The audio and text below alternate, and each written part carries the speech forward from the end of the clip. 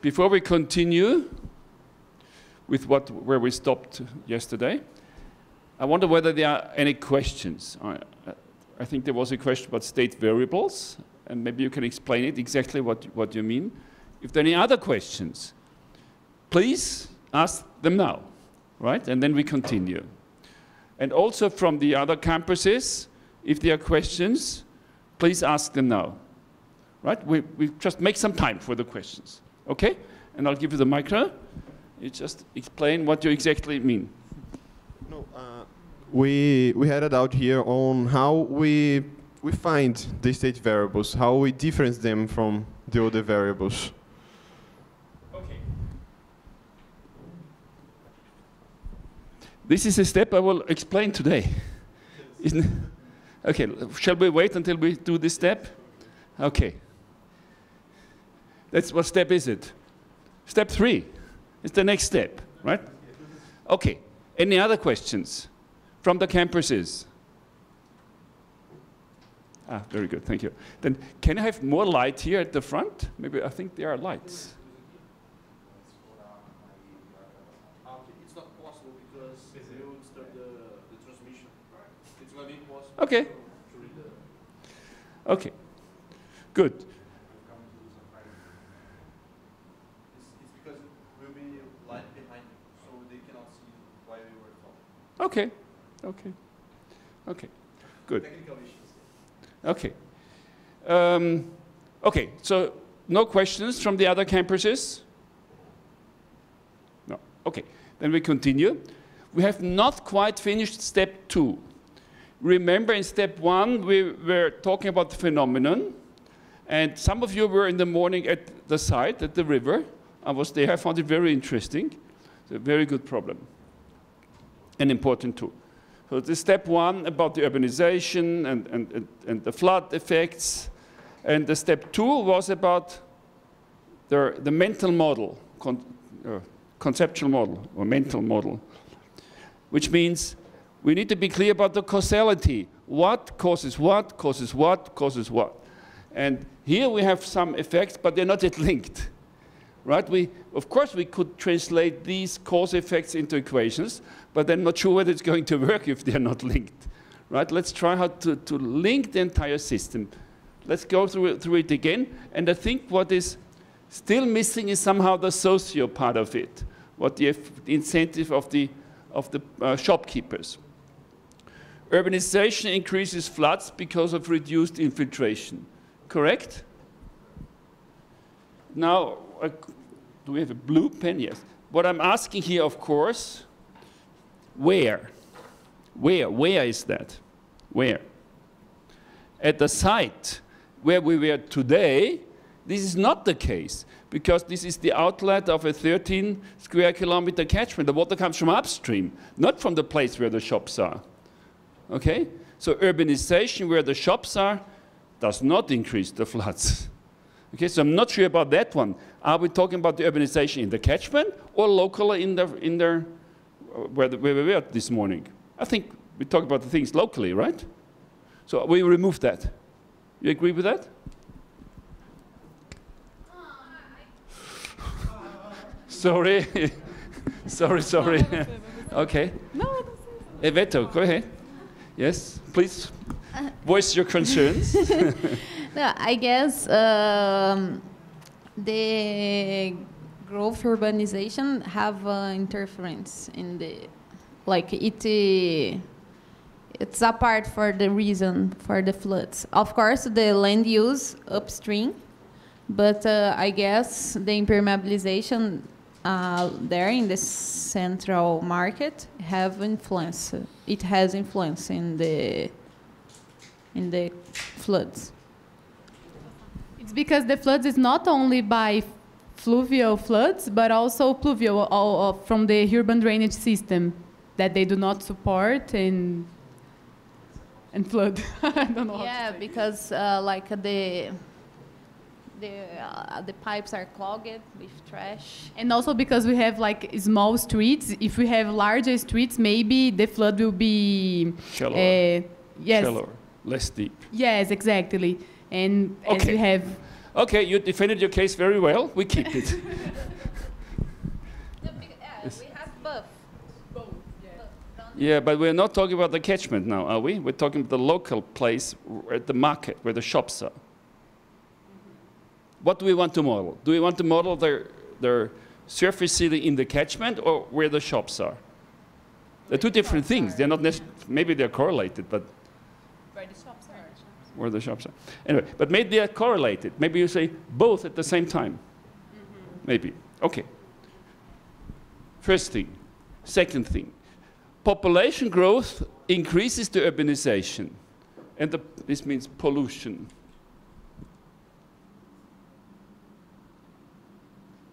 Pollution. Okay, we can agree with that. Canalization increases the floods. What is canalization? Canalization, I don't understand that. Okay, who's going to defend that? It's the changes made in the natural course of the river. Like so if you constrict the flow, the discharge increases. yeah. It yeah. How much? 2%? Are you saying when you have a wider channel, the discharge is less? Maybe a little bit. Not the discharge, but the water. yeah. When you have concrete canals, Are we talking about discharge or water levels? water levels. You're What? talking Water levels. Yeah. not the volume of discharge. And because like they And then through siltation is still a different story, right? Because even without filtration, if you constrict the channel, you increase the water level, I mean, a lot, obviously, because of the cross-sectional area. Yes. I think this is maybe the main effect, right?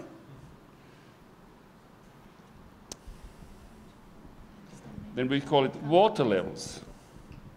Because, of course, we need to be clear whether we model discharge or water level. And another thing is that they strict the channel. Like we don't have the curves and the meanders anymore. The curves. So this will increase the velocity, the speed of the water in the channel. And then the wave gets a little steeper. Yes, a little bit. Yes, yes, and also you have a lower time of concentration in the catchment. Yeah, but again, are you thinking about the site locally or upstream? Because if we talk about the reach of 1 kilometer, the effect is very small. But if you look at the catchment upstream, yes, or I understand hydraulically that, of course, the channelization increases then. But locally and upstream is not the same thing, right?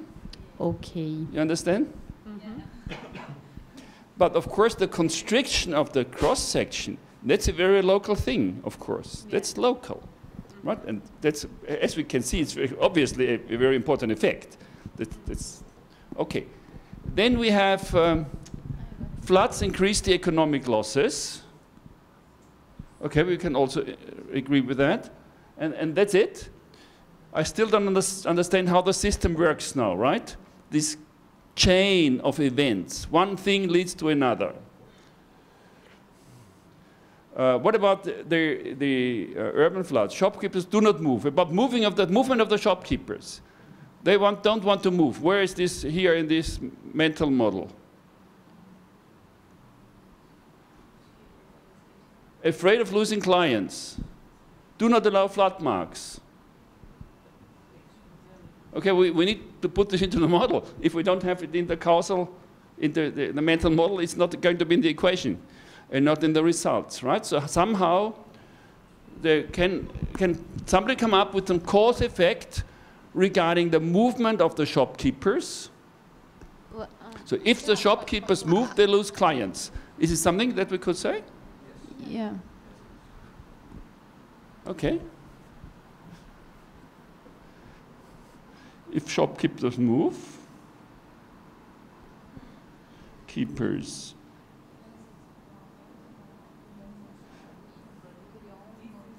they lose clients and therefore income. We will probably not model the number of the clients, will we? No, but we will model the income, of course, right? and income. Okay, so what are the things we have here? We have here urbanization and population. You could, the first two lines, you could say population growth increases floods, if you combine the first two lines, okay?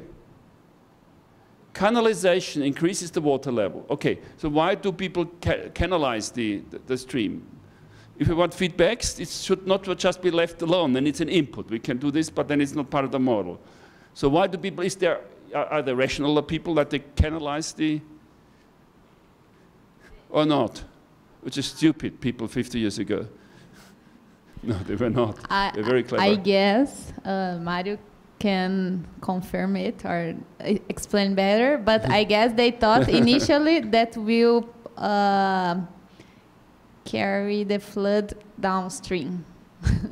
Well, reduce the water level, not increase. Yeah, but I guess... Therefore, reduce the water levels. The water levels, that's increase the maximum flows downstream. And like they did it to carry the water faster, and then avoid to the water level reach to a high level. Okay. But then in the end of the system, there is no capability to put out all that flow that comes too fast, and then okay. something like this. Now we have on the whiteboard canalization increases the water levels.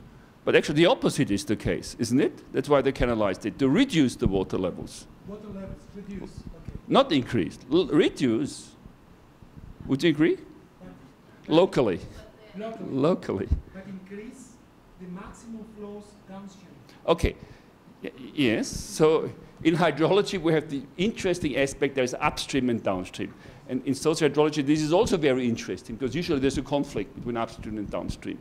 The upstream people produce something and the downstream people pay for it, right? So that's an interesting conflict.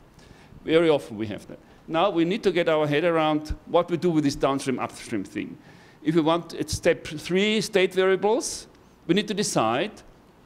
We should have decided before actually what the control volume is, and we were not very specific. We didn't say just the marketplace, or did we say the catchment, or did we say upstream and downstream, two sections. We need to decide on that. We did not, that's why we're kind of confused now, right? We were not clear, and we're paying for it now. But we're resolving the problem. What do? Do we want just locally, the entire catchment, 2 sections, upstream and downstream? But I'm warning you, if you 2 sections, it gets a little complicated. So, what do you think? It's possible, but it's just more complicated. What? Any suggestions? Maybe locally. Just local. Meaning local, that if we just have a local treatment, then the downstream effect is not part of the model. It exists, but we're not modeling it. Okay? So, canalization decreases the water levels locally. So why? So it's a good thing, canalization, is it? Locally, yes. Yeah, but we are now only thinking in our model domain. So we are not allowed, we have the discipline that we just think in our model domain, and we don't think outside, because it just confuses us. Later, next step, we can do that. Okay. Right? Or we can include it, then we can talk about it. But we need to decide, include or exclude. I think exclude. Exclude, right? Just local, make it simpler. And over the weekend you can include it, right? Just extend it. So canalization increase the water is not true locally. And also in step 1 we have not added the control volume, what we should have done. This is just the control volume. Is the city center, correct? Yeah. Only. So, urbanization increases the floods. You're still defending that. We keep that. No, actually, I think that we have to to erase the canalization increases or decreases water levels, because it's not canalized only in the market, it's canalized in the entire river. So even if we were going to see only locally, even that does not decrease the water level, because upstream it's canalized and the water level will increase in the place. Okay. So as the entire river is canalized, I think we should remove it. Okay. I don't fully understand what you're saying, but I'll try to repeat it so you hear whether I understood it properly. We don't only do the marketplace for the control volume, but the entire catchment. And we assume that it's homogeneous. Canalization in the marketplace, canalization upstream. Less infiltration on the marketplace, less infiltration upstream. Is this what you're meaning to say or not? Yes. Okay. You in agreement? Okay. Not downstream, just upstream until the marketplace. Okay, good. Okay. So, city center and 13 square kilometer catchment. Correct? Upstream. Okay? So, urbanization increases the floods in the catchment. Okay? And we have made an assumption. The assumption that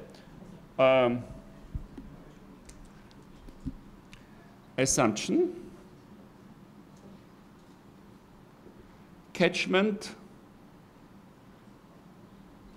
is homogeneous. So urbanization upstream, urbanization in the city center, same thing. Change in the cross section, upstream, downstream, same thing. Okay? We can do that. We just assume it's homogeneous. A good thing. Population growth increases urbanization, and therefore increases the floods. Canalization increases the water levels, and also the floods, and also the discharges, because of the routing. Okay? Floods increase the economic losses. Okay? If the shopkeepers move, they lose clients and the income. Okay? Now we need something. Why do they stay there? Because they don't lose clients, they have an income. If they're close to the river, they have better income as if they move away. Right? Would you agree with that? So the income decreases with the distance of the river. Which is the same thing here.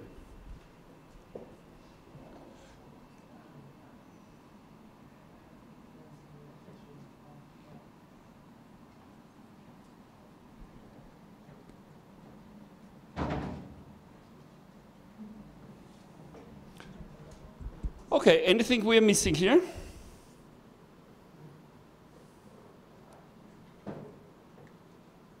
So, who is deciding about the urbanization? Is this external or is it part of the model? Would you like the urbanization and number of people to be internal or external? Okay, it's our choice, right? We can decide that.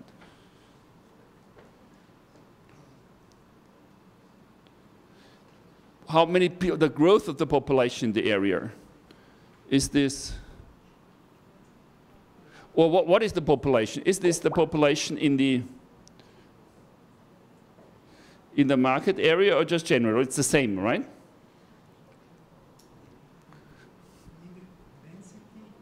Something like density, yeah, which is population, yes. Close to the rivers, we have no residential houses, more shops. So the density is a temporary density linked to the economy, but not to the livelihood. Because people are not living in these streets. They are only working or trespassing. But then we can use like a housing instead of density of people. Like the number of houses. Buildings, yes, or house, not the density of people if we have this problem, no? Okay. Before we said it's homogeneous, everything is homogeneous in the catchment. Now we're saying it's not homogeneous in the... Of course it's not homogeneous, but we could assume it's homogeneous, right? in the model. You're shaking your hand, of course, it's not homogeneous. But do we want to have the next step, state variables, right? So we need to decide what the mental model is. Do you have to have the shops, number of shops separately from the population or part of it? You could say if there's more people in the city, there's also more shops next to the river. You could say, or you could say it's two different entities. Same thing. Make it simpler. For now. Okay, so we say, is this acceptable to you? Okay.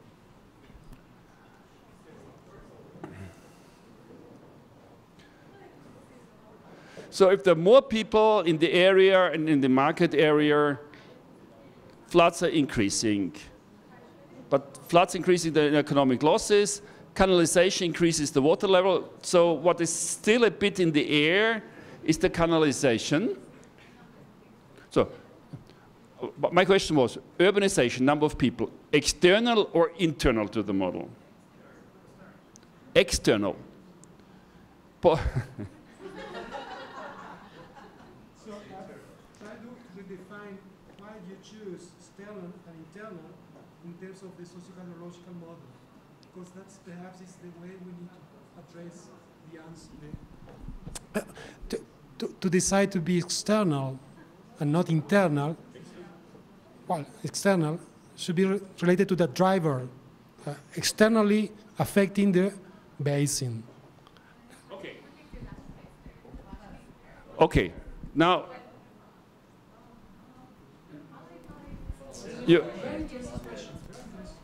okay, you please. So what we're talking about is why should we use internal or external? Yes, that's the question. It's the question. Yes. So why we should use internal or why we should choose external? Okay. When it's internal, you can simulate the dynamics of that. If it's external, you just put it's an input. You just take it from data and you don't change it. It's not a result, it's an input. If it's internal, it's an output. Do you want to learn about that or just take the data and input into the model? That's what we're now discussing. But maybe as a compromise, maybe the population in the entire catchment is external and the number of shops in the market area is internal. So we separate it, we split it. Does it make sense? Okay, this makes sense. Sorry.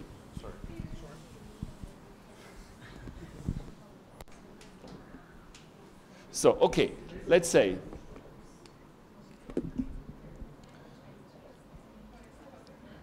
number of shops internal,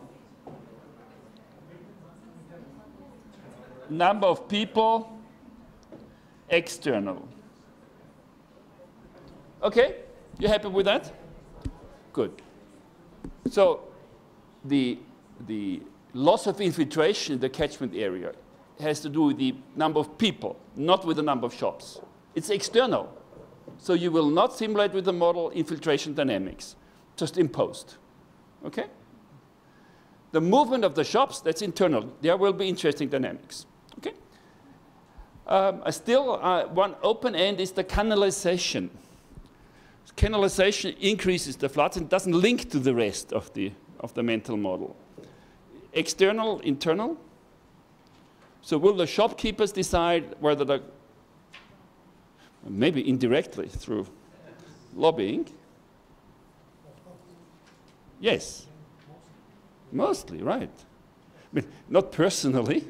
Of course, they don't have the political power, but indirectly it could be a mechanism that public awareness and it comes up as a political issue, and people look at the shopkeepers, they're unhappy, let's do something about this channel. So the canalization has a number of influences, and one of the influences is the shopkeepers. So, if the shopkeepers are unhappy, meaning making losses, they help making their channel wider. Is this a mechanism you could envisage? Wider, deeper, bigger cross-section. because it's good for them, because it lowers the water level. Okay? We can make the sensitivity of that, we can decide about the parameters, how big their control is. Maybe it's just a weak dependence, then we make a flat relationship. Okay?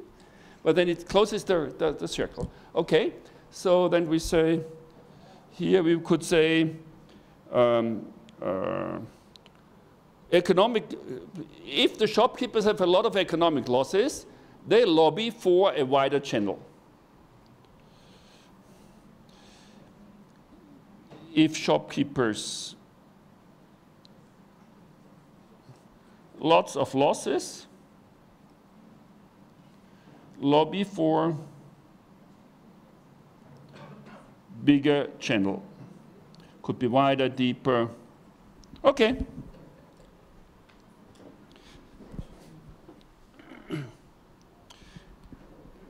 Are you happy with that? Good. Next step, 3. We need space. We don't have another flip chart, do we? Yes, or can we draw on the wall? Not yet. Not yet. Next weekend. But in these areas, not. Okay. Okay. Well, I don't mind it so much. I'll be gone on the weekend, so. 10 also. Well, we can't write on the back unless we project it. Mas tem aqui, ó. In that case, you would have to take a photo. What we can do. Can we take a photo of that and project the photo of that? Okay, so.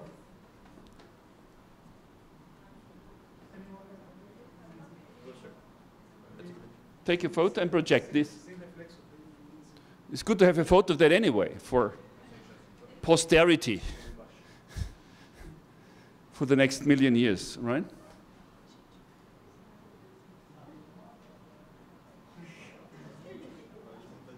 Many angles because of the reflection. 3D, yes. 3D, yeah. Cinema. Felipe, ¿me ayuda para virar? Can you just, you could, okay. It's like,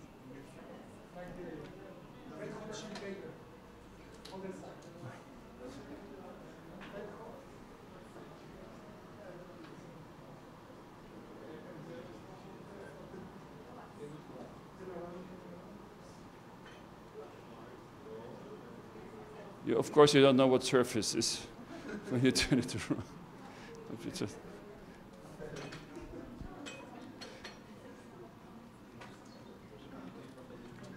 Thank you very much. That's very good.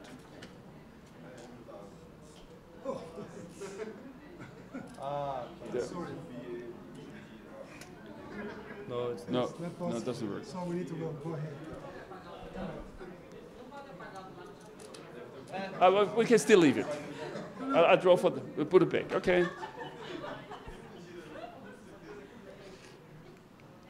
This is called in English a skeleton in the cupboard.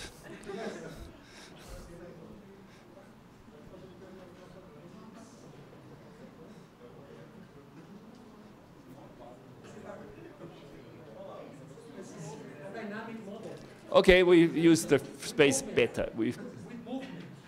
You can, but what we can do is just can remove the top because you've taken a photograph, and we'll use this later. But it's not static, it's dynamic. It's moving.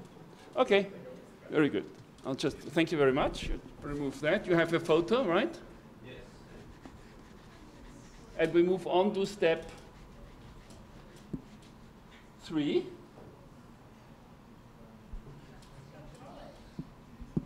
Okay. We don't have to do the occasional diagram for step 2. We have to do the causal loop diagram. Oh, very much so, yes. We need to do that. Okay. Step 3, state variables, correct? Step 3, is it state variables? Yes. State variables.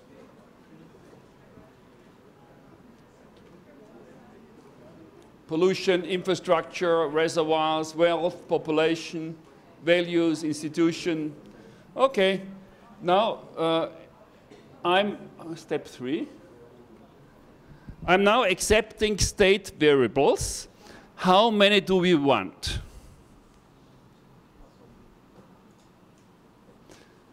many of you, as many as possible, or as few as possible.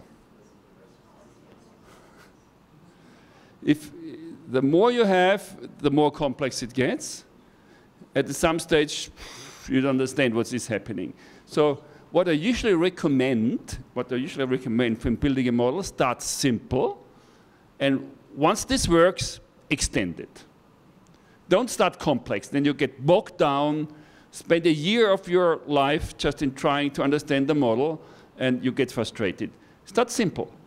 Try to master it. Once you've done, go up to the next step, okay? So start simple, add complexity is my recommendation. 3 state variables, not more than 4, okay? 3, not more than 4 state variables is my recommendation. Okay, suggestions. Money, do we need money? Yes, yes, there's economics involved, and we call G, stands for gold. Okay, because M for money is already taken for memory. That's G for gold. Okay, well, this is what gold is it? Is there the money of what? Of the shopkeepers, right? So it's the money of the shopkeepers.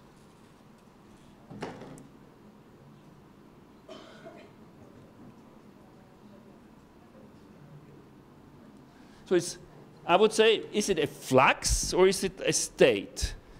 Is it how much they have on their bank account, or is it how much they earn per year? They're 2 different values, obviously, right? I would recommend how much they have. And this is a typical example of a state variable. It's the state. And then when they have an income, you can model very nicely. dg on tt is the change of how much money they have with time. And this is negative if they have to pay, if they have a loss. It's positive if they have an income. It's a very nice balance equation. Very easy, right? If we don't think about inflation and other things, it can be included, but it's more complicated, okay? So we all agree about the money of their shopkeepers.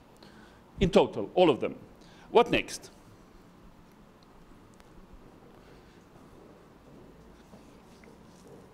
Internal variables, right? And this is internal. External, we can have internal variables, and external, which is forcings. Forcings, we can have many, but we need data for them, because it's an input to the model. We can have many. That's not a problem, as long as we have data. It's, also about the state variables. How do we select the state variables? The internal, for something where we want to represent the dynamics, what we're interested in. Number 1, consideration. Number 2, consideration. Ideally, something we can measure or have data for. Something we have data or have what we can measure. If you have awareness and you cannot measure awareness, or vulnerability and you don't know what it is, it's not a very good variable. You want to measure, have number of houses per square kilometer. Take a satellite photo and count the number of houses over the past 30 years. That's a good variable. Or discharge, if you have discharge measurements of water level. That's a good variable. But things you cannot measure, it's not so good. Because you're paying, now you can write it down, no problem. But in the last step, in step 7, you're paying for it. You just say, oh my God, why did I choose this variable? I cannot test it. So preferably variables you can test, much better. Okay? So money we can, well, potentially we can test it. We can ask the shopkeepers about their tax situation, right? Their tax declaration. So what else? What else? Discharges or floods, water levels.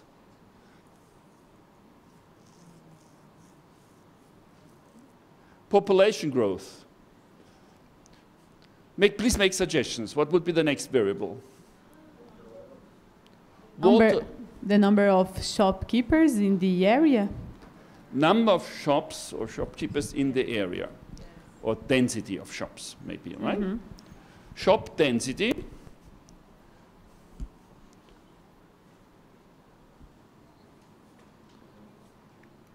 D for density.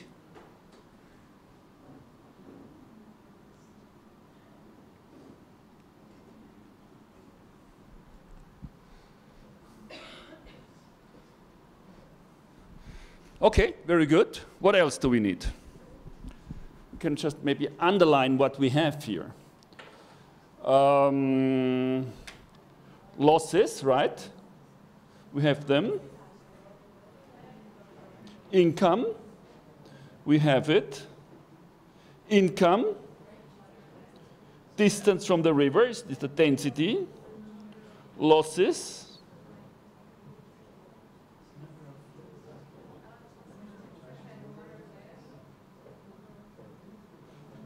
population growth is different, right? This is external. Okay, and this assumption is no longer the case, right?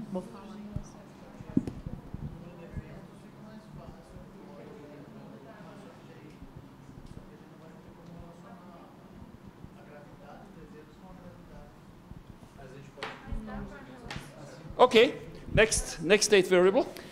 We are thinking here of if we choose water level or number of floods to represent the flood. Okay. Because we are saying that maybe number of floods is easier to measure, but it do not represent the intensity of the flood. Well, I mean, as hydrologists, we know that number of floods of a given water level, right? But maybe it's easier something. Maybe you can consider the number of events up to a determined threshold. I mean, for example, events for more than 100 millimeters of rain. Yes. I mean, there's a number of ways we can model that. There's not one better way. What I personally like is the mean annual flood. This is something quantitative, mean annual flood. So if you have the maximum annual discharge in every year, and you take the average of that, is the mean annual flood, right? And when you have less infiltration, the catchment, that will increase. And of course, you can think the 100-year flood is different than mean annual flood, but that's a subtlety. Mean annual flood discharge. And if we want to look at changes in the cross-section, we would have to deal with discharge and with water level separately. Right? If canalization is something that interests you, narrower and wider section. I think it is in our story, right? So mean annual discharge. Where? In the mean annual discharge in the city center. Okay? We call it Q for discharge. Q is mean annual flood discharge in the city center. Q.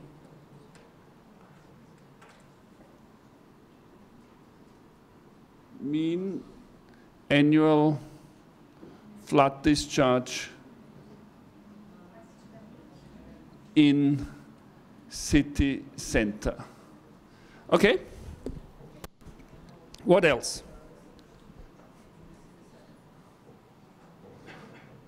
What about the canalization? So we have, let's underline what we have. Urbanization increases the floods, we have that. Flood discharges. Flood discharges.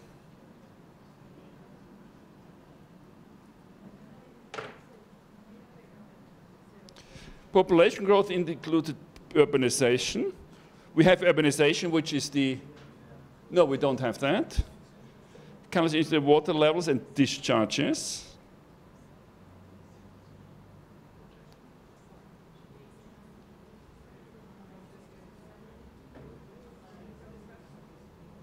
Number of people external, shop with lots of losses, lobby for bigger channel. Okay, so we have the discharge, and the discharge is affected really by the infiltration of the catchment and the population of the catchment, which is not part of the model. It's external, I think, isn't it? We do not model the population, so we do not model the infiltration of the catchment. So the mean annual flood discharge is external, not internal. Would they agree with that? Okay. This is external. What about the water levels at the market site? Internal, because we want to model the canalization, correct? W for water level.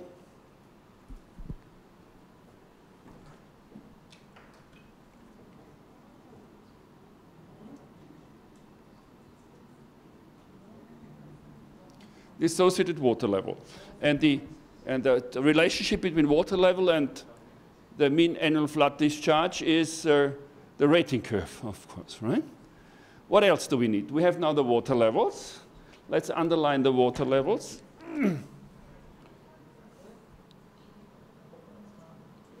Water levels.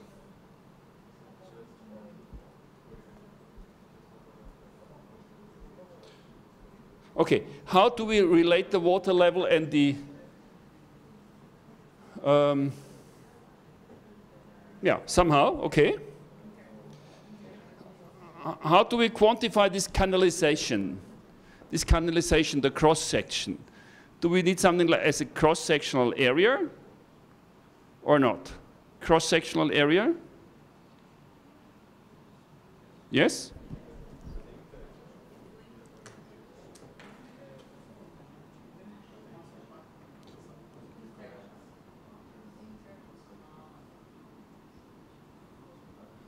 Then when we write down the equations, we may find out probably we can drop one of the variables because there's just a unique relationship between two variables. We can just drop one of them and make it implicit, right? And I don't know yet. It depends on the shape of the equations. Okay, urbanization increases the flood discharges, so we need urbanization, the population in the catchment. Okay, population in the catchment. That's external. P, population in catchment, which is external. Urbanization, we have that. This is their population. Population increases the urbanization. We don't, this include, and pollution, I don't know what to do about pollution. No, okay. Canalization increases the water level. Yes, that's the area. Floods increase the economic losses. We have the floods we have, right? The shopkeepers move away, density changes, so the shopkeeper density we have, then they lose clients and income, meaning they lose income. The number of shops is internal, which is density. The number of people, which is P, is external. If shopkeepers have a lot of losses, they loss for a bigger cross-sectional area. We're in business, right? Okay. 1, 2, 3, 4 variables, internal, which is not bad. Okay, now about your question about state variables. No, it's okay. It's okay? Yeah, okay. Step 3, anything else we need to do in step 3?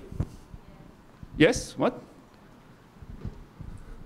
I have a doubt, but it's not exactly for this study case. But you said that we use M for memory. So that means that usually we use memory in this type of models, in socio-hydrological models.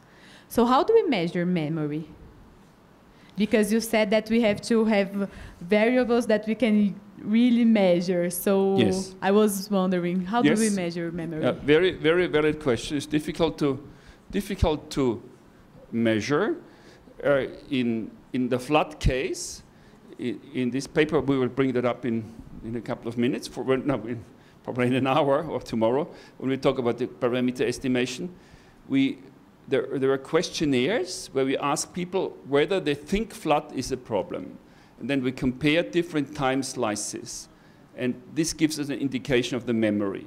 It's a social variable. So you don't measure it by the pressure transducer, you measure it by questionnaire. Okay. Water level is easy to measure. I appreciate that, right? Do we need memory in our model or not? Maybe not. No memory. Okay, good. Okay, step 3. One question. Sure.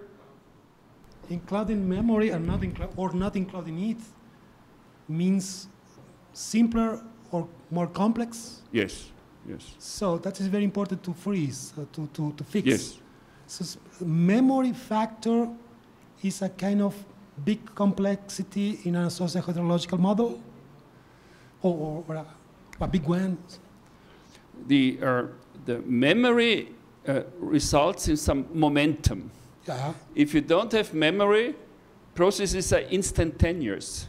Yeah. So it means there's a flood because of the lobbying. The next day, the city council builds a wider channel, Yeah. right? If you have no, which we currently have. So the results will be immediate.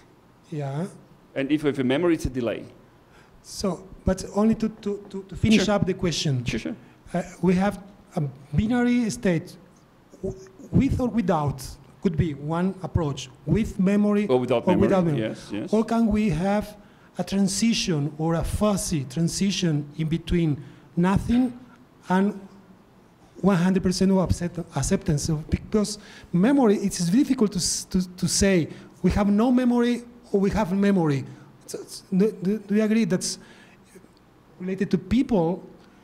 Sometimes we have a kind of memories. The problem is to quantify what is the level of memory being used in Yes. the decision making. No, So, I look at it slightly differently. okay, that's a good question.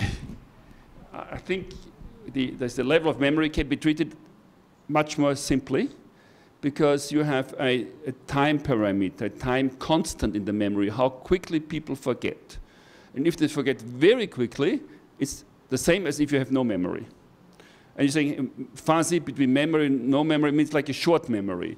Or you want to make it a two-component process, but it's much simpler if people forget quickly, a short memory. At no memory, zero time constant or infinite. If there's no memory, it's the same thing. We will see when they run the model, we may find out without a memory it doesn't work properly, right? And it's possible. I don't know. We have to try it out. But of course, memory is an important thing.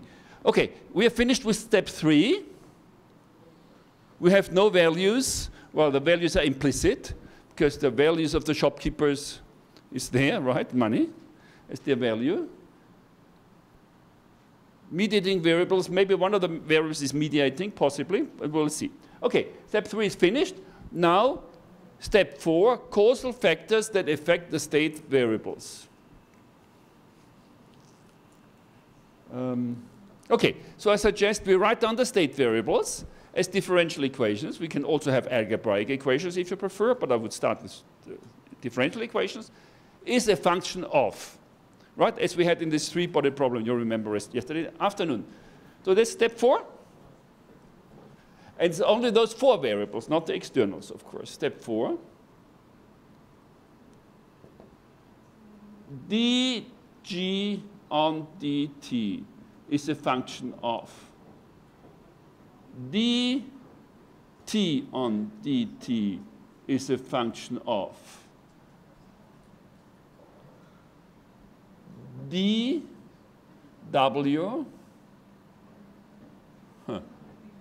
on dt is a function of, and dA is a function of. Yeah, but maybe we need to change this. The good thing about the whiteboard, you can remove it if you choose to change it. Okay, let's start with the money, with gold. It's easiest, right? What variables will contribute to the income in a positive or in a negative way? W, yes. W, this is the losses.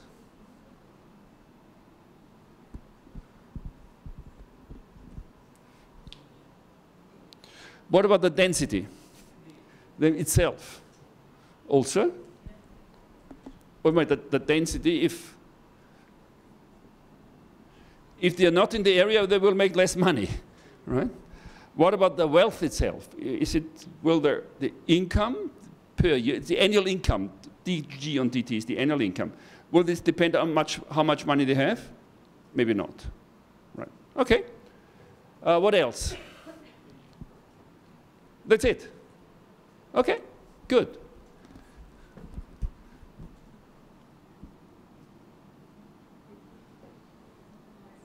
dd, how many people live there?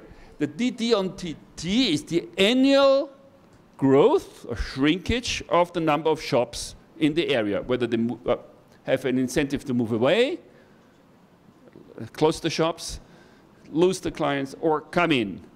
So by what will that be controlled? By?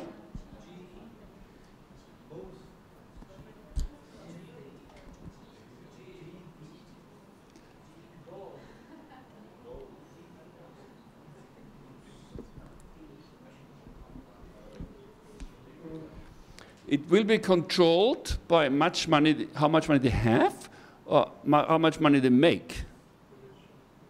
How much money they make, right? So it is F1, right? If they make a lot of money, density increases. Logical. So what else?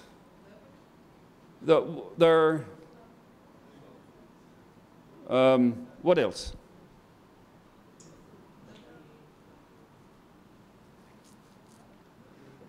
That's it? For these equations, we can use the external variable or not? Oh, very much so. Yes. Yes, we can use the other variables, the external. Okay. So I think that depends also of the P, the population. Population. So does going back to the first one, does the first one, how much money they make per year, depend on the discharge? No, it really depends on the water level. Does it depend on the population? If there are more people in the area, do they make a better profit? Yeah, okay. So let's put P here, but this is external. Okay. Now here, are there any external variables this change in the density depends on?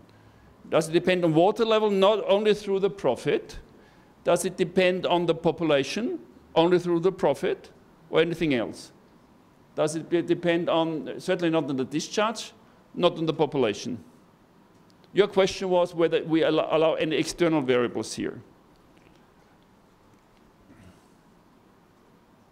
That's it? So F2 is just F1? You're saying the change in the density is proportional to the annual income, which in case we don't need a differential equation, you can write an algebraic equation. I have a doubt, because for example, Sorry. You have a doubt? Yes. It depends of the increase of the money of the people, but also depends on the water level separately than the increase of money, not? Separately, because of the perception. If there are lots of water levels and maybe watermarks, then the clients will not go to the shop. So it may depend on the watermark separately from the income. Correct? I think so, but I don't know. What do you think? Yeah, I think lots of people nodding. Yes. Okay. Good idea.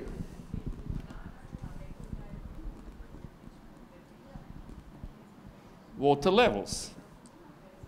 Okay. That's it? We can always change that, right, if we come back. Then the next, the water levels. Maybe for the water level, it's not a good idea to write down a differential equation, right? Because water level is not something where you have a balance equation. So I think for water level, we need an algebraic equation, okay?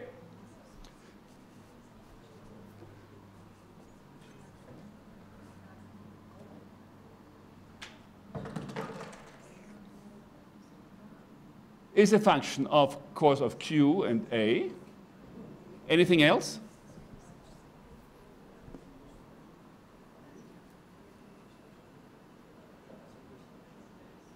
What about this? Q is external or not external? We have the urbanization. Is this Q external or not? But the effect of the population on the discharges, we currently do not have, because we made Q external. Should we make Q internal? To allow for the surface sealing, the loss of infiltration of the, by increased population? there will be no feedback loops with sort of a link to it. So we have a choice, right? We can include the effect of population increase on reduced infiltration and therefore increased discharges from the catchment. One possibility. Or we can just say Q is external. Yeah, but then population we also have in the other equation for the shopkeepers, because if we have more people, that make a better business. So why don't we make Q internal? Okay, just try. 5 variables, it's already a lot, okay? But this is algebraic, so we only have then, maybe actually also algebraic. Okay, let's do. Water level depends on discharge, on the area, and anything else? No. Maybe on, okay. The change in area with time, which is a slow process. Yesterday we were talking about slow and fast processes. The change in the cross-sectional area is a slow process. So the dA into T will be a small number, close to 0, right? Small, slightly above 0, slightly below 0. Takes decades to change that. Will be a function of what? Of the population in the area?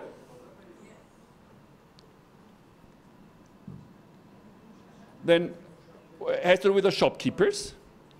With what element of the shopkeepers would control, what element of the shopkeepers would do the lobbying? Their annual income, their total budget, how many there are, the density, or their losses. What would motivate the shopkeepers to lobby for a bigger cross-sectional area? Just how many there are, their losses, or both? If there are more people, they can lobby better, so the density will come in.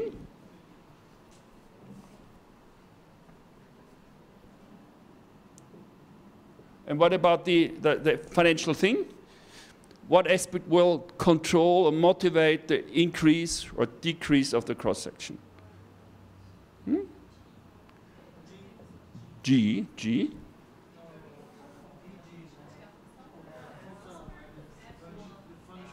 F1.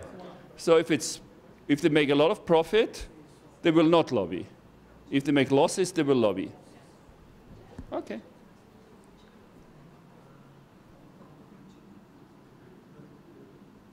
Okay, now what about the Q? It's a function of what? Population?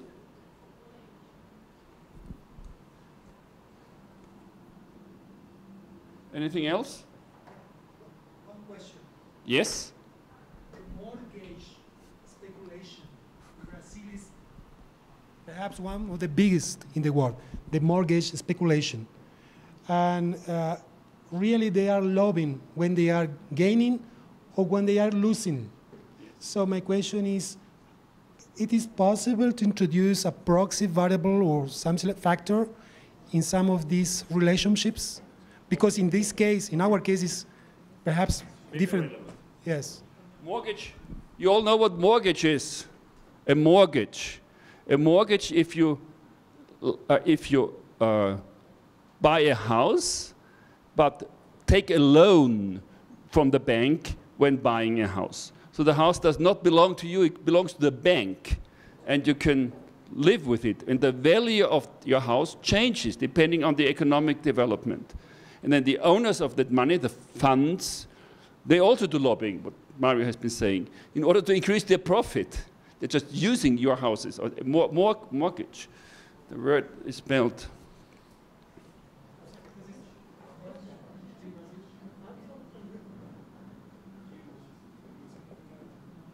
Mortgage, right? You've got it? Okay. Mario wants to introduce a proxy variable for mortgage. which has to do with what? With how is it linked in the system here? Well, here is for the interest rates, because Brazil is one of the biggest. Which has to do with the cross-sectional area, or with what? What will it affect here? The effect that's they push the urbanization forward. Urbanization. This is one of the canonical variable pushing forward the urbanization on. I fully understand, yes. So urbanization would be population, right? Yes. Well, that's external. So maybe we can factor in the mortgage into population? Well, in our case, this is a reality. Yeah. But I think generally speaking, it's a very valid point. Okay, so now we are with Q, the discharge, is a function of the population. Anything else?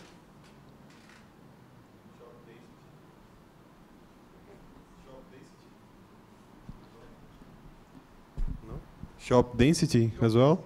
Okay. So you're saying when there are lots of shops, there's more discharge? What's the reasoning of that? Why? What is going to the reason? Because it's more urbanization of the area. Not sure whether I'm with you. So this is our catchment area.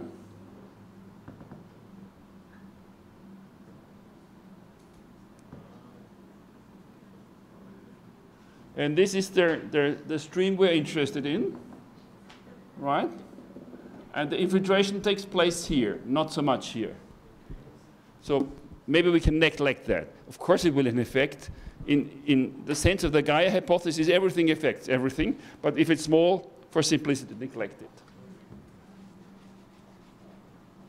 Okay, so the discharge only depends on the population, which is good news because we can take it, make it external, not part of the model, right? It's simple. Okay, you're happy with that? Did we forget anything here? Step 4. Causal loop diagram. We should have done this before this, actually. You said that, yes. Okay. Who would like to draw the causal loop diagram? I'm not going to do that. Who is going to do the causal loop diagram?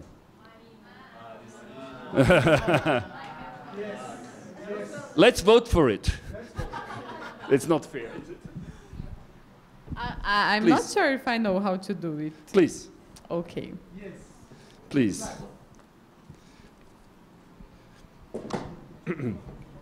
So at the top right corner, there's space for it, right? Okay. So you start with putting the variables in the middle of the causal loop diagram, and the external variable on the side. Okay. And it's just G, D, Q, W, A, and P on the side of it.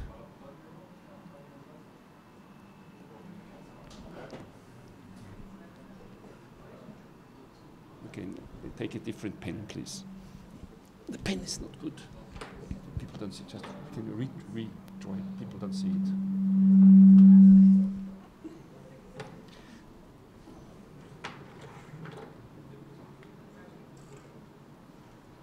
Very good. And the P on the side. Yes. Okay.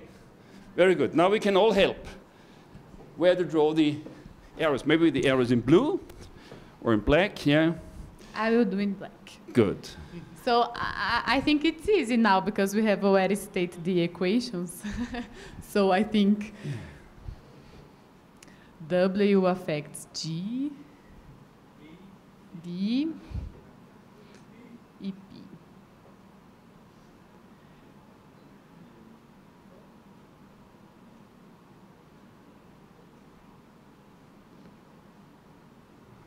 Anything else in D? What do you think?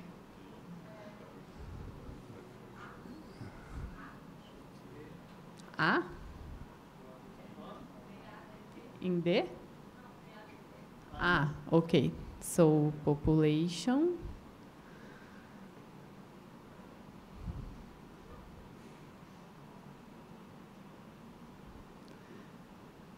W is affected by Q and D.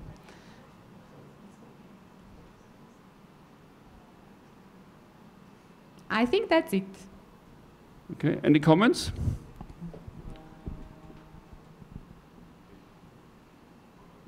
Please check. My God, it's so ugly.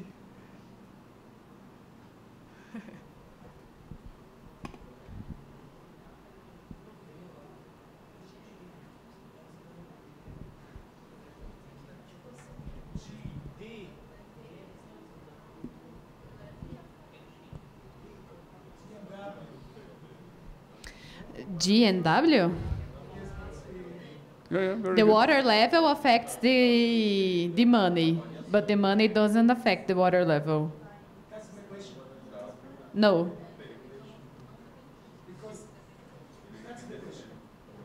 Yes, but we have say here that the money doesn't affect the water level, it affects the cross section. But that's the question today. The field, if we have more crowded shops close to the river, they are pushing for the water level also change. Because they need to protect. Yes, but this will affect the cross section, and the cross section will affect the water level. Yes, yes, yes. Yes. Yes, yes, yes, yes. Here. And the second is because we have not a very good garbage recollection program. Mm-hmm. So the garbage is throughout in the street sometimes, and we have no maintenance. Okay, I think that we have considered this in the population because we have linked the population to the pollution in the when we were saying Okay. when we take the picture. Yeah, very good. I think that's it. That was quick. Okay, I just retrace the P and the Q because you cannot see it very well.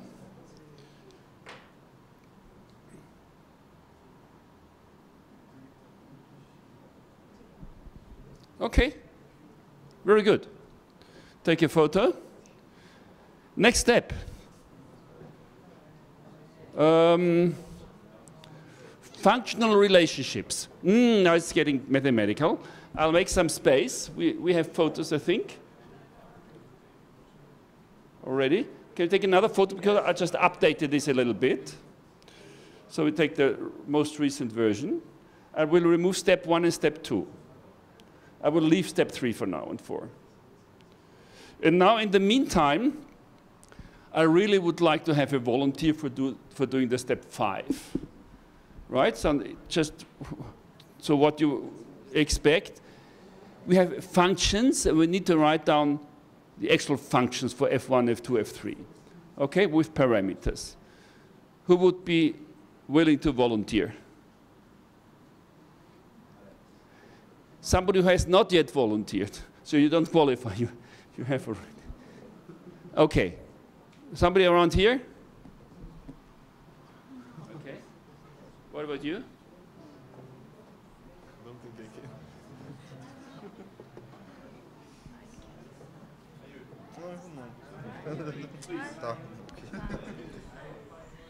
Your no was not very strong, so. Come forward.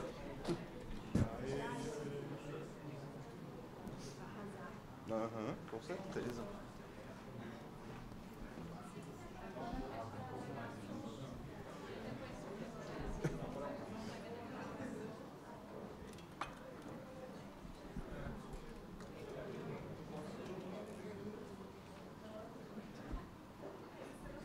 Okay, step 5. Yeah? And please use black. These two really, because the others you don't see them very well. So Very good. the function 1 could be the first variable, the water level. I think that affect in the a positive way. So it could be this way. The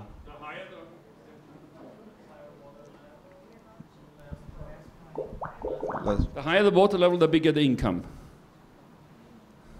The higher? This is what you're writing. Is minus? Minus. Ah, very good. And D.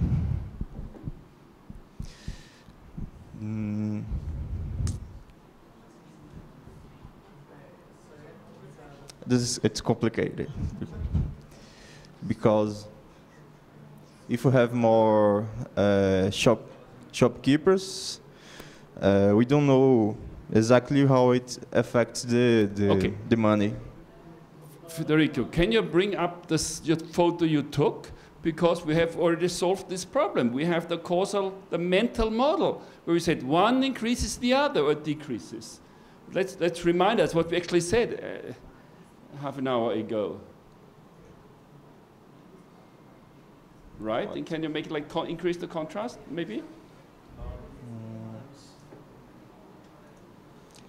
Fluid increase economics. Increase the contrast so we can.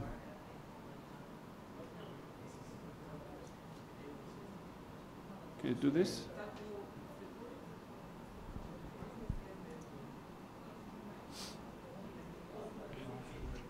You cannot. Then we'll just bring it up and we'll have a look at it. Okay. So we have here, it's about the shop density.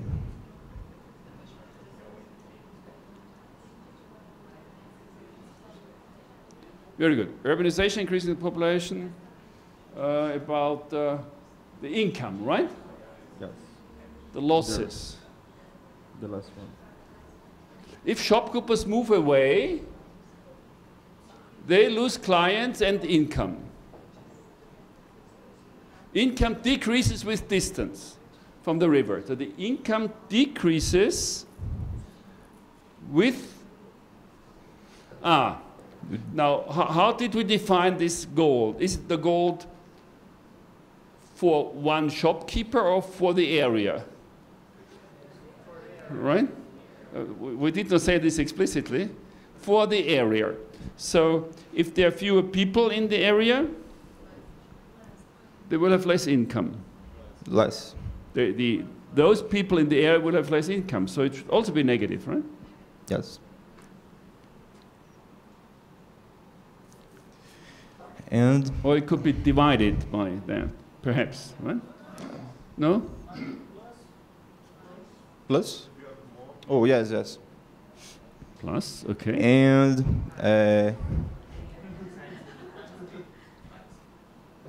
times P. Okay. Okay. What we have not done yet, which we should have done before in the step 3, we did not talk about the physical units, and we did not talk about the parameter, the variable range. Yes. We need to do that, right? Okay. And there are two possibilities. We can make everything dimensionless, and we can allow everything to vary between 0 and 1 and make dimensionless, which produces less headache, but we don't have the advantage of dimensional analysis. If everything is dimensional analysis does not help, right? So it's, on the other hand, it gets sort of cleaner because everything is between 0 and 1 and non-dimensional. If we want to use data to compare it, you need to translate it anyway, because if you measure in dollars or in your currency, and it's between 0 and 1, you need to somehow translate one to the other. Okay? Okay, well, why don't you write it down like that? We can talk about the dimensions later. Okay? So what is it? W times D times P. So the more clients they have, the bigger the income. Yes. And the more shops there are in the area, the bigger the income on the marketplace. Okay? And then can you add a couple of like coefficients? Because probably dimensionally this will not be right, so we need probably 2 coefficients. One in front of the W Mm-hmm. I don't know how to do XI. Okay, psi or alpha or beta, gamma. Yes. This looks very good.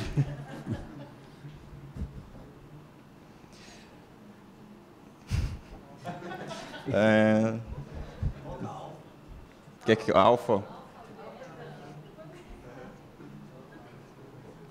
Botar beta. Tá melhor?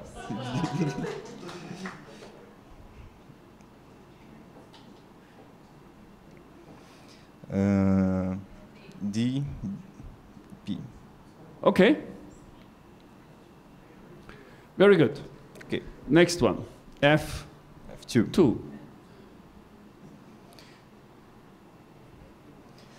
So this is the relation. I have one doubt. I can repeat this equation or just put F1? You can just put F1. F1 right, for now. Okay. It's the same, so it's just for clarity. Shop density, so let's double. Oh. And if this is another equation, I think that we have to have different betas. Yes. Yes. We have different betas, yes. So the density, when the water level increases, the density decreases. Okay? Okay. You happy with this F2 or not? Oh, we have to put another beta before the F1. Yes. Any comments on F2? You happy with F2? Okay. Okay. Let's continue while you're at it. So F3. I'll put here.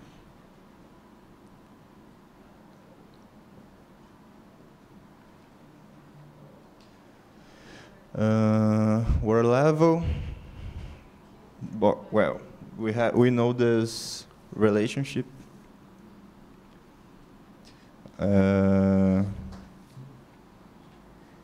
Key.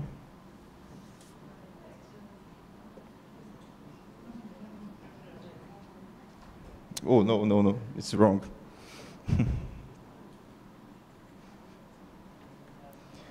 This is a channel, so we have to use the equation of Manning, the Manning equation.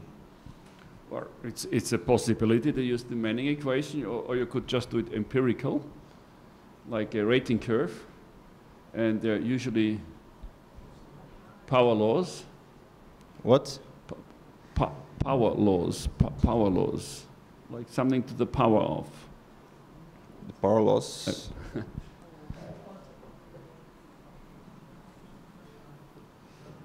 for the English. Okay.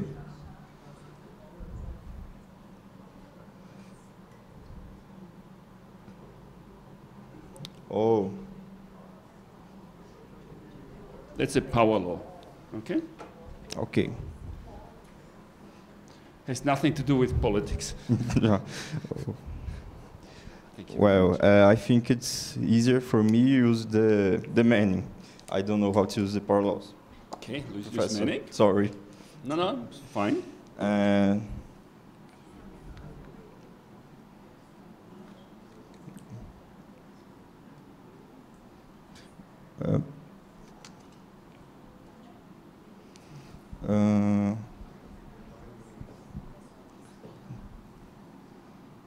I think it's. What is this? It's right? No, it's.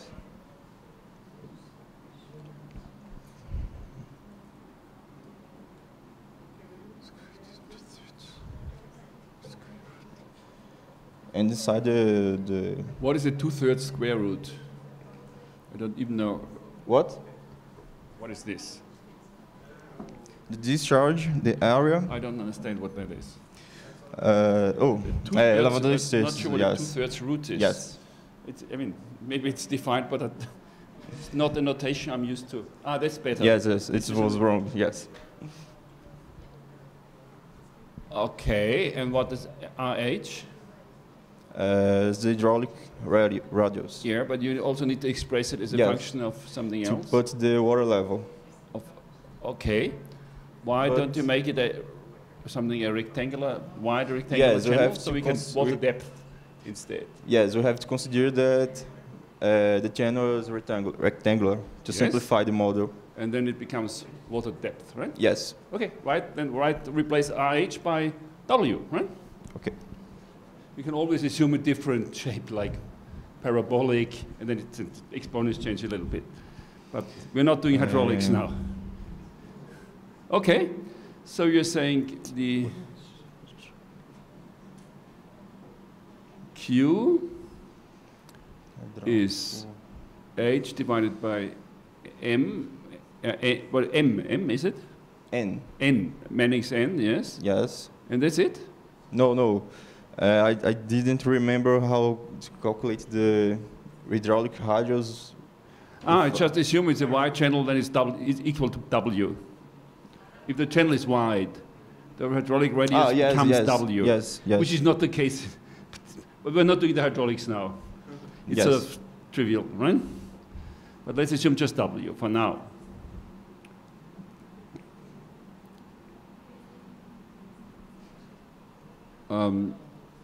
Very good, yes? And Yes. I is a constant, right? So but this is very good, yes? Very good. Yes. So F3 is this. That's it, right? This Yes. equation where N is a constant that depends of the material of the channel. Yes. And I is also, we consider the I as constant also too. So, photo beta. So you need to invert it to get water level to the left if you want to do F3. F3 is explicit with respect to water level. Water level. We're doing F3 now, Oh, right? yes. Explicit with respect to the water level. Yes. It's just invert it so you get water level on the left side and then the rest on the right-hand side. Yes. But that's simple algebra. And we know how to do that, of course. But let's do it anyway.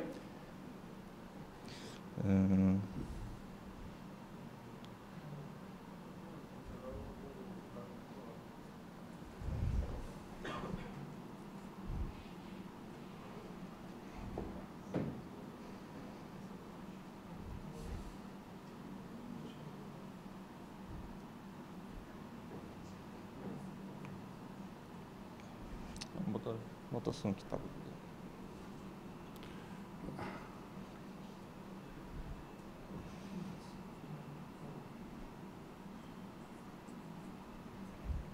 Okay, then this is F3.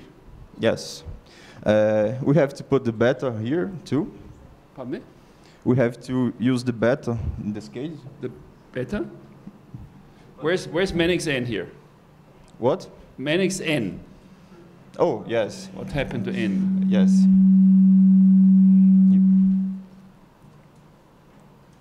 Right?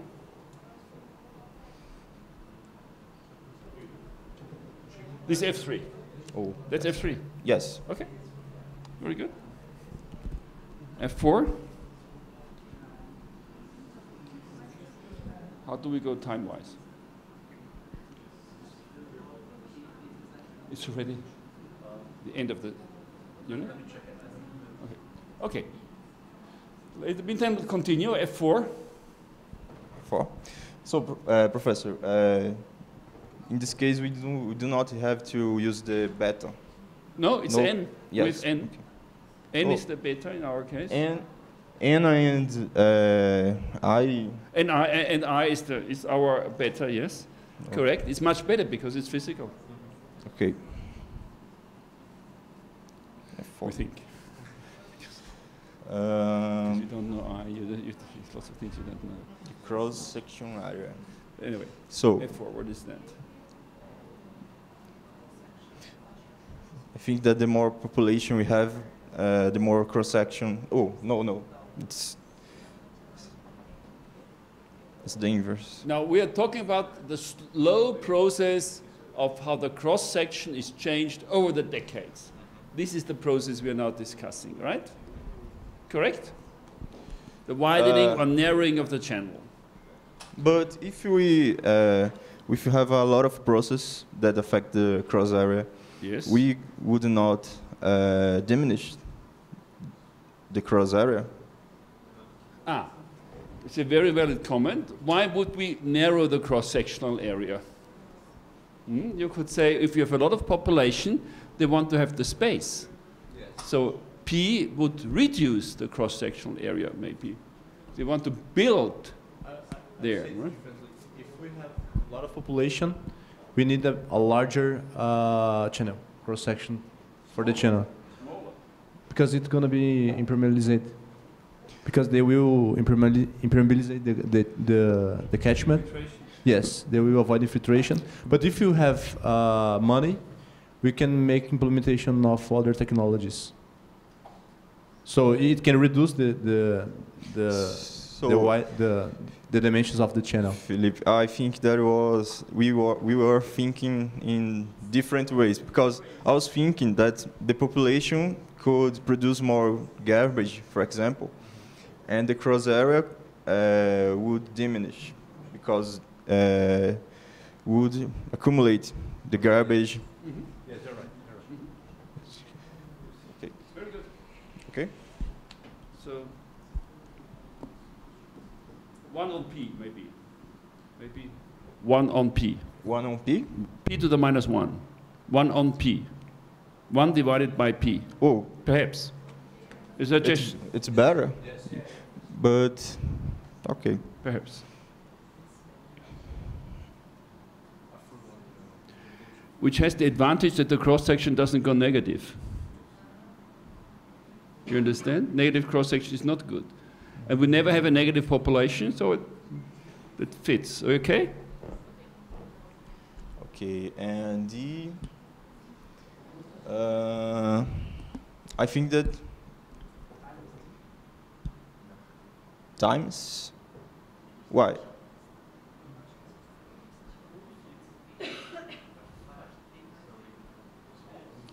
P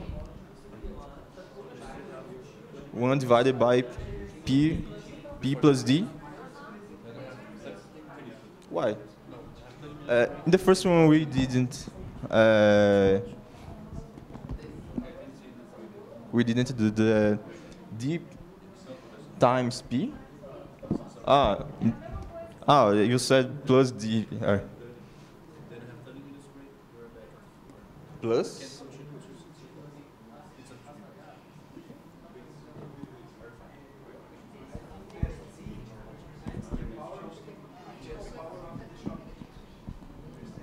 Okay.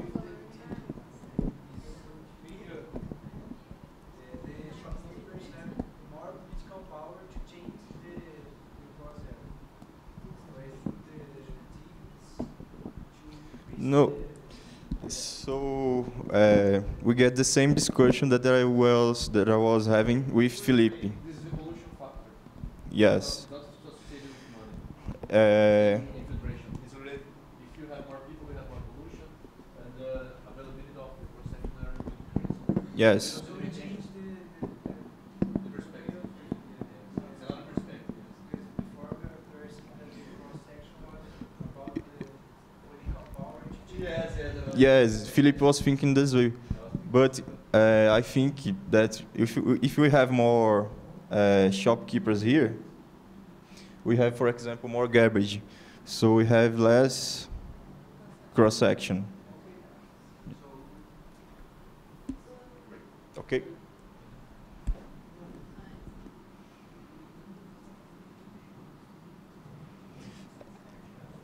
So, following the advices of my colleagues,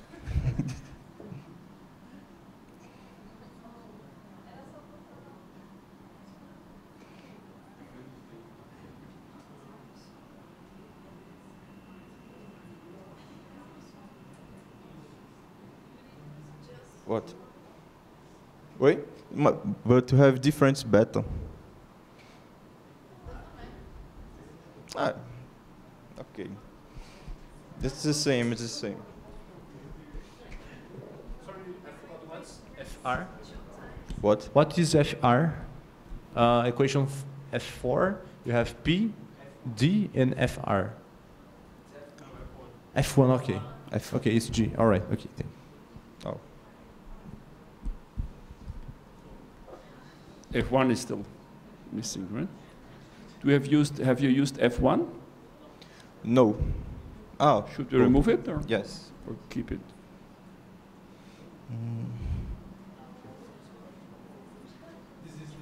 Beta F1.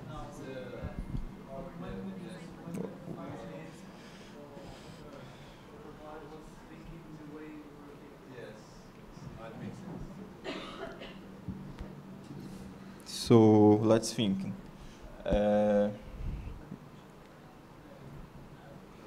increase the money,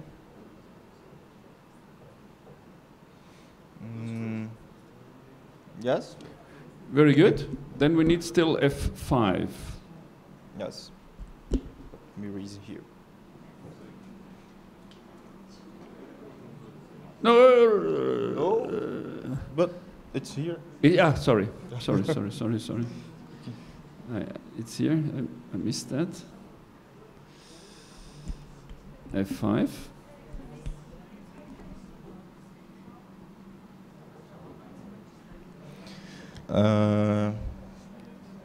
So F5. In this case, we would consider the fact of the population and, for example, the urbanization. So if we simulate a hydrological model, it could increase the discharge. So I think that's enough, but to put just a beta and P.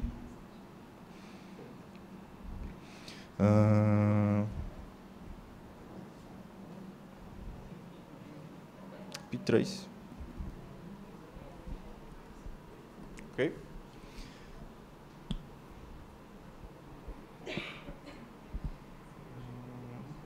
So I think it's finished. Yes. Do we need to put symbols in this diagram? I mean, minus and pluses? We could, yes. Yes, we can do that. In the causal loop diagram, we can put minuses and plus. So one thing affects, one variable affects the other, but it could increase or decrease it. Could you edit? Can you put it in? Yes? So, thank you very much. You did a great job. Thank you. Now we have the equations. Fantastic.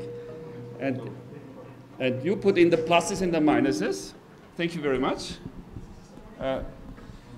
So we do it together for clarity. In the causal loop diagram, for each, and maybe a black or a blue, right? Maybe blue even better. It's a historical moment. The first socio-hydrological model. Yes. Built up in Brazil. Correct, yes. It's teamwork. And the weather forecast is announcing rain for up today. It's already on the news tonight on TV? No. Okay, very good. Okay. But of course you realize these are not going to be the final equations. You will try it out and you will change them, right? But it's the first step, it's iterative. Very good. Can you put the minus and the pluses to the arrows? You understand? Let's we do together. The first one, so is the G. What effect is the G? W. So negative. Then D and P both positive. D P P. Okay. Second is D and affected by F1 and W. So that way is represented that G is F1 here by that arrow. Okay? Yes.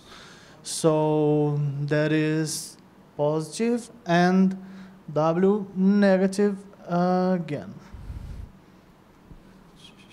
F3 is W. G on D. G on T. Right? No, I'm not sure whether this G on D, I'm not quite sure. G on D. That was I thinking because DG, DT affects D. So I think that variables affects directly D, but no G affects. That arrow for me it's wrong. Yes. Would you agree? Remove the arrow. I agree. No? We agree, yes. Remove the arrow, yes. It's good to have the whiteboard, we can remove things. So I will add D and P. Yes, yes, right? yes, yes.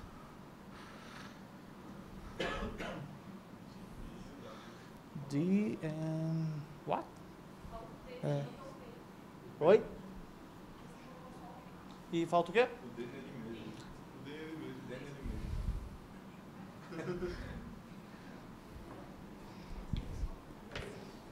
All right, thanks. So, positive way, positive way.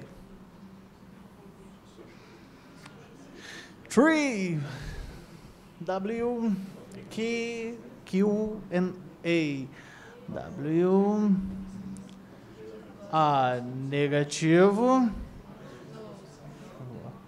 positivo, quanto maior a área, bigger area, less F3, negative way. So, plus A, it's F4, and negative, A, B, negative, D, negative, and F1, that is, well, that's confusing. Positive, negative, blah. DA,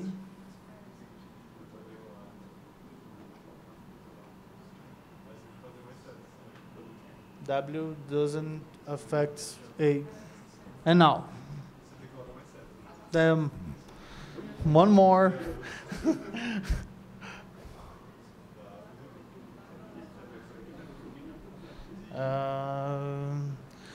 Because of F1.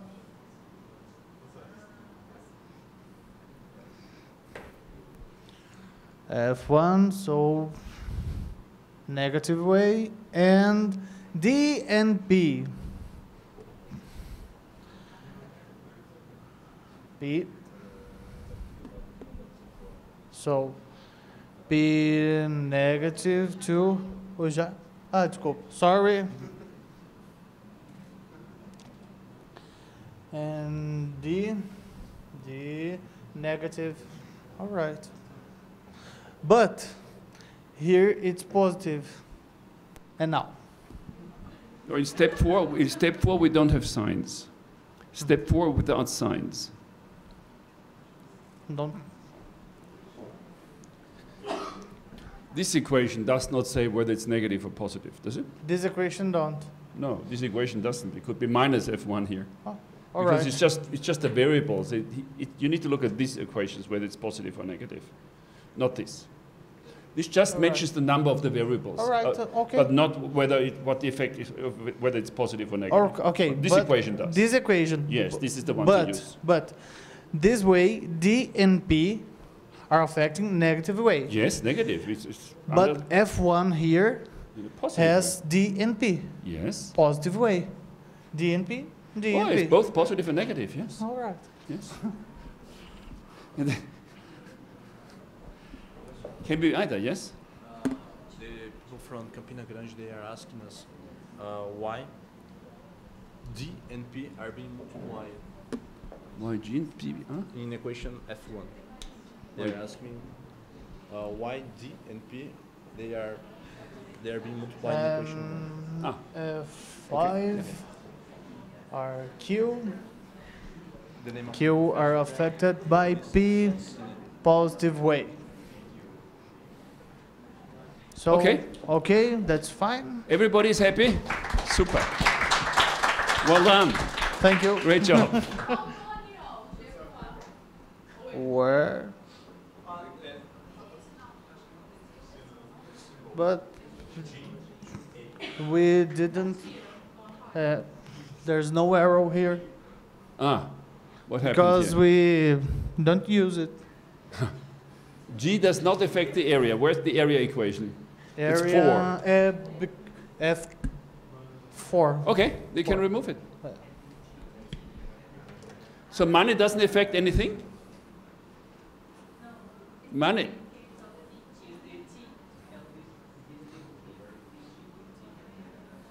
I think you can remove it, yes. Money does not affect anything. So it's an output. Okay, thank you very much.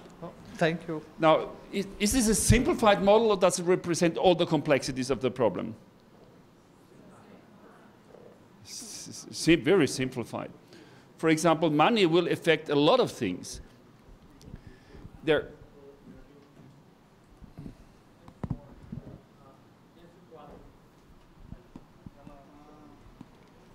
Please explain it for everybody. Others may have a similar question. This guy was questioning me why I put double arrow, positive and negative, to D, from D to A and from P to A. And the reason about that is because in the function 4, D and P are considered two ways, and one way negative and other way it's positive because of function 1. And depending on where you are in the model, it could have a positive or a negative effect. We don't know. It depends where we are in the parameter, in the variable space. Okay. There's a second question from the other group, one of the campers is, why D and P is multiplied. Who did that? Who multiplied D and P? Okay. Why? I'm not saying it's a bad idea. At first, because people told me. But I think my colleagues from. But I think that's because the density is the, how could I say, has the population by an area. Yes. I'm trying to rephrase what you're saying, because I'm thinking along similar lines. If you have double the density of shops, the income will double. And if double the clients represented by the population, also the income will double. So if you have double the population and double the clients, 2 times 2 is the product of it. That's the motivation, right? I think it's a good idea. Okay, I was briefly talking about the simplification of the model, and there are a couple of things it does not capture. For example, the influence of the shopkeepers in the community. They're not very rich people, right? Because they're spending the time selling cheap things and making small profits. So the influence will not be very strong. You could think of a socio-hydrological model where the influence or the power is the term for that, in this control volume could be modeled. Why does one group have less power than the other group? Right? There's also a question of equity. Equity is a political goal, everybody being equal in the sense of having the same access to the resources and the same income. Of course, we are not equal, we're all different, but equity in the sense of economic, political equality. And this, of course, is not the case either, of course, right? Because people have very different influences. This could also be modeled. This is not accounted for here. But as I said, it's a simplification. And if this is what interests you, you could also play the relative, simulate the relative power of groups in the community. Okay, so we have 10 minutes left, or how much do we have left? 5 minutes left. Perhaps we should go to the break now and have a coffee break. And it was a lot of work now. You were working very hard. But after the break, we will continue. We are only at step 5. We have 2 more steps to go. But these will probably not be as conceptual, because calibrating the model parameters is not so much hard work. Okay, so half an hour coffee break? So half an hour coffee break, then we continue after the coffee break. We will be back at 4 o'clock. Thank you.